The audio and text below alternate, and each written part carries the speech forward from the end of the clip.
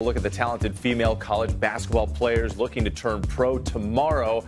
There's not much mystery about when Caitlin Clark will be selected, but the drama only begins there. ESPN basketball analyst Andraya Carter has more on the WNBA draft. Andrea, good morning. It's great to have you back. Good morning. You fully recovered from the finals and everything? Yeah, barely. Okay, just a little bit. It was unreal. I'm still gathering all my thoughts on the finals. Exactly. All right, so we know that Caitlin Clark going number one, but want to get your take on how you think she'll transition from college to the WNBA. I think her game will transition immediately, and I think she'll perform really well. She's got good size. She has great vision, and the thing that people don't think about with Caitlin Clark, she's an incredible passer.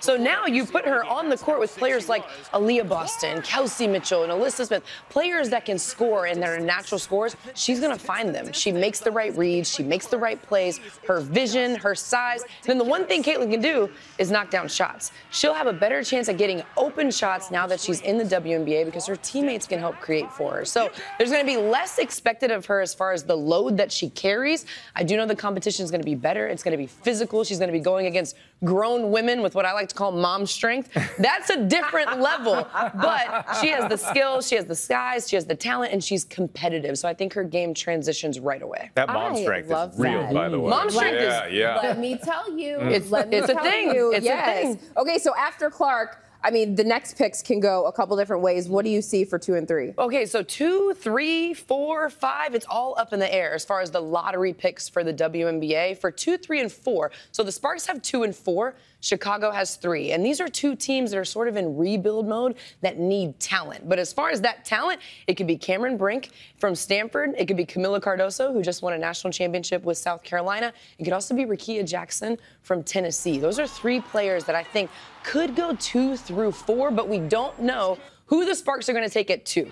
Who the Sparks take at 2, that's where everything's going to unfold after that. Do they take Cameron Brink first and then try to get Camila? Do they take Rickea and then try to get Cameron Brink? So where those 3 players go, I think they all go top 5, but I cannot tell you exactly where they're going to go. Okay, you are the expert in this. You've been covering women's NCAA all season long. Who do you have your eyes on right now? Okay, so one player that has been up and down the draft board is one that a lot of people know, and that's Angel Reese from LSU. She won a national championship last season, made it to the Final Four, made it in this season. And for Angel Reese, the thing is, we aren't sure where she's going to go because she's a relentless rebounder. She has incredible energy. She plays with a chip on her shoulder. She's a winner. She's a competitor. She finishes with this unorthodox way. So you can't tell how it's going to translate to the WNBA. She has room to grow in her game. She's got to work on her jump shot, but she has a high ceiling. She has a high motor. So there's a lot of upside to where Angel Reese is going to go in the WNBA. We just aren't sure which team is going to draft her. Okay. All right. Well, we love a feel-good story here on Good Morning America, right? So tell us more about Camila Cardoso from South Carolina, because she has such an amazing story and the basketball community really getting behind it. Well, I mean, Camila it's such a special story when you talk about taking a chance and leaving your family. Camila was born in Brazil.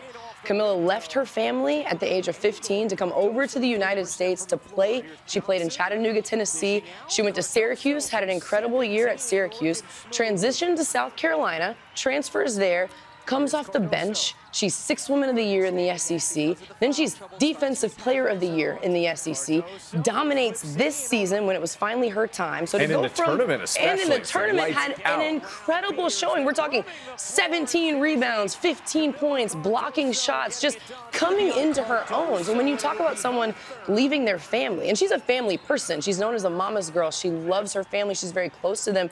Left them as a child to come over here and play the game of basketball, to want to make it to the WNBA, and that's exactly what she did. Now she has the chance to be a lottery pick in the WNBA. So it's a really special moment for her family, for South Carolina fans, and for just basketball fans. Incredible personal stories, the story of the draft, who goes 2, 3, 4.